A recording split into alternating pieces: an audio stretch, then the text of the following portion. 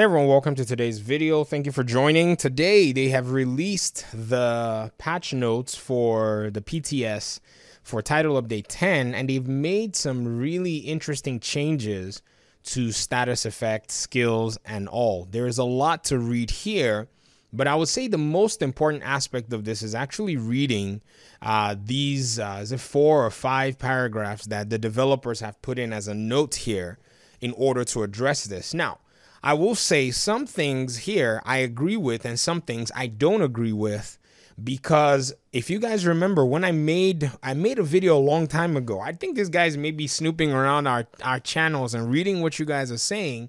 And that video I said one of the best ways to beat legendary missions is you need to take a tank. Almost 80% of those comments said you don't need a tank. What you need is 1 CC and 3 DPS.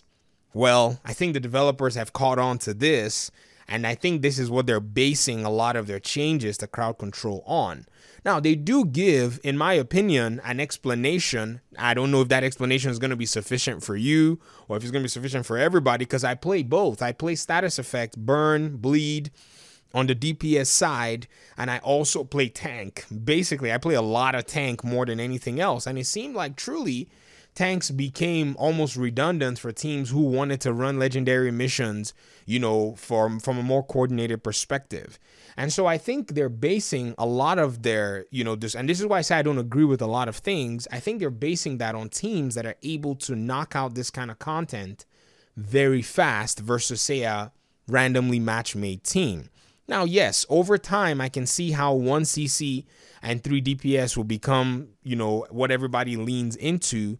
So that's what they're saying that they want to make the change for, to make healers and tanks a lot more essential. This is what they said. They said there is no need. They wrote this. They said, why consider bringing along a tank or healer when your crowd controller essentially does the job of both?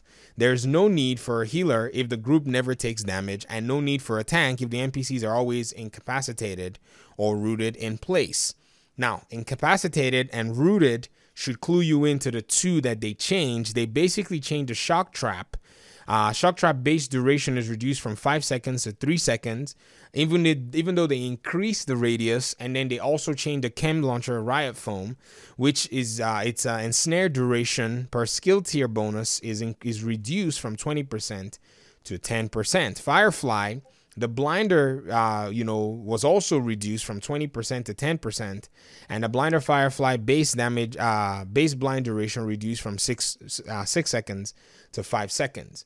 Now, this is where I think I have a problem, and I will tell you why. This is based on player time and a lack of more intense testing on their part. And I've told you guys before, I like Massive, but I would call it out the way I see it. Some people say some really weird stuff. Being polite doesn't mean you're stupid. So let me give my own critique, and in the nicest possible way, even though behind the scenes, I may have some more scathing ways. I think they constantly do this because they're not testing their game more intensely, and the effect is it's wasting player time. Now, 10% doesn't seem like a lot, but if you look at what it takes to get your 10%, it's a matter of time investment. It's not a matter of just a 10% nerf or a 10% buff. It's a matter of time investment. I've said this in many, many videos. You spend time trying to get gear in patches that the loot was trash. Okay, not just say the new loot generosity, oh, we're gonna give you better gear down the road. No, you got a lot of your gear when Warlords of New York came out and the loot drops were horrendous. That's when you actually min-max your gear. You didn't min-max your gear in an environment where a bunch of, gear was just falling down from the sky and everything was min-maxed. And this is where the problem is. Even though they're going to give loot generosity down the road, it doesn't really make any sense. And I can give, in my opinion, some reasoning on how they can work around having to nerf stuff all the time. This may be much more development time. This may be much more, bug inducing, and they have to do more testing, but at least it will still make sense of what they're having to do. So They've talked about a lot of this stuff here, and I'll encourage for you guys to read it, because if I start reading, it might bore you guys. But let me do my best. They said one of the core objectives for the design team when working on Warlords of New York was to make the endgame challenging again. That's fine. They also said enemy NPCs were, basically 4 to 5 times more powerful in the prior content. It kind of felt off when they brought more difficulty. They also said they noticed that, NPCs were too powerful and crowd control skills were scaling too high. This is a miss on their part. They did not test their crowd control. They didn't test their shock traps intensely. They didn't test the blind. They didn't test the, the enemy, the cement riot foam thing. One became a necessary evil to combat the other, and so we were reluctant to change CC because of this. Now, they've also said they've done a generous amount of buffs to weapon damage and gear coming into TU10, and this will further tip the scales in the player's favor. I get it, but what about the skill players that have been basically abused in the past few nerfs? You had the send-off, the rooted talent taken away, even though they said we didn't want any holster talent. That's why we took that away, but there wasn't any replacement or anything. You had the motherly gloves that had 10% of his damage nerfed. What did you guys do about that? You're going to go bring a new gear set called Foundry Bulwark that they've also kind of tweaked and nerfed in a sense, even though they say, oh, we want the Foundry Bulwark to be the premier gear set choice for tanks. Well, many of us spend time farming the tardigrade armor and all that stuff. And sure, I can understand you want the Foundry Bulwark to be, the premier gear set. But guess what this might do? You're probably trying to create a meta for what tanks should all be running. Massive, what are you doing? What are you doing? What are you doing? Don't do that. You have to find a way. It's your job. I'm not going to sit here and try to tell you how to do it, to make player diversity much more. This game is getting more and more convoluted with each patch. This is where we're going to have a problem. They might need to push this stupid TU10 down the road until they can get a lot of this stuff right. I don't care if the content is going to be delayed, because if they botch this, they have sold off their player base to any game that is out there. In fact, they're already doing so. You are increasing pre-order numbers for every single game that's coming out. And I like this game too much to see you guys fail. And don't be fooled. We like this game, but you cannot continue to treat your players like this because of your intentions and because of your lack of intense testing. Y'all have got to take some time and work through all of this.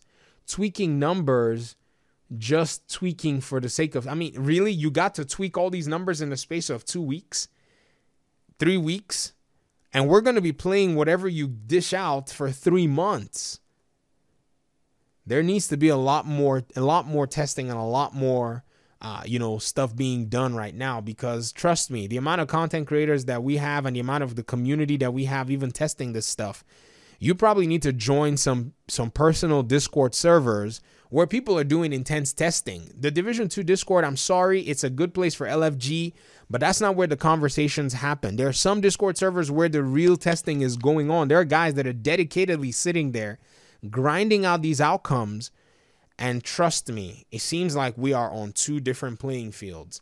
I appreciate the buff to weapons. It is a shooter, but do not be shy to make the game an RPG looter shooter that it is. You even said it here in your developer notes. Where did they say it?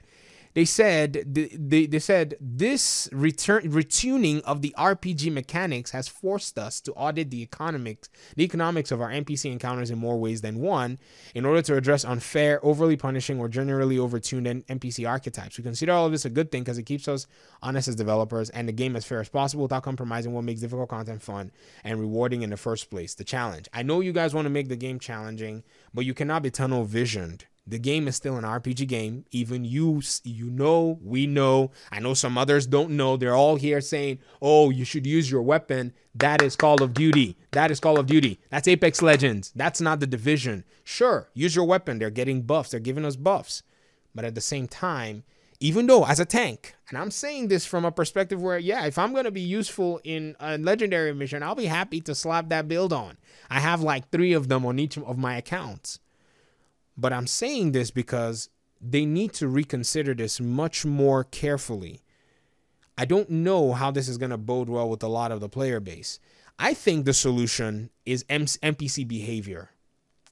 I think this is where the solution is. Tweaking all the numbers all the time doesn't, in my opinion, solve the problem. You have to be able to trust your community to be able to enjoy the content and feel powerful. At the end of the day, if the community says we're too powerful, then at that point, I think you've done your job. Honestly, you just need to focus on bringing out more content down the road. Trust me. I think we are misconstrued as to what endgame difficulty should look like. Endgame difficulty should look like you as the player haven't done the work before you got to endgame or while you were getting to the end of endgame. That's where your difficulty spike should have been. It should be a curve, should not be a progressing climb that you can never achieve a peak towards. The peak is where you finally get to the point where you're slapping any enemy NPC left and right. And if you guys want to continue to, maybe make that, peak steeper over time so the enemy, so we keep climbing, you need to continue to tweak your enemy NPC behavior. Trust me, all these nerfs and buffs, they're not going to suffice. The hard work is in doing enemy NPC behavior, and you can do that in the context of new content. You can bring out whatever, the skyscraper or whatever. You can say, hey, ladies and gentlemen, as you're going into the skyscraper, you're on your own. At that point, then people have to go back to the drawing board and say, what are we missing? We've had all the power to deal with all the enemy NPC archetypes in the game, but in this new content, we seem to not be able to do anything. Where are we going wrong? That is how you make your players ask questions and go back to the drawing board and tap into the resources that they may never have tapped into in the game, and perhaps even shift the entire gameplay where if you're walking into this new content piece, everybody has to change their playstyle, change their gameplay, in order to go in there. These buffs and these nerfs and these changes may be good, but to be very honest, I think we're going to see another round of them because we're going to go ahead and discover what is strong and what's effective. That's just the way we play the game. So I don't know, man. Maybe I seem like I'm just not, it's hard to satisfy, a lot of the community, but I've been reading and I'm seeing the frustrations of the community, and I don't want you guys to make the same mistakes. I really want the division to still succeed.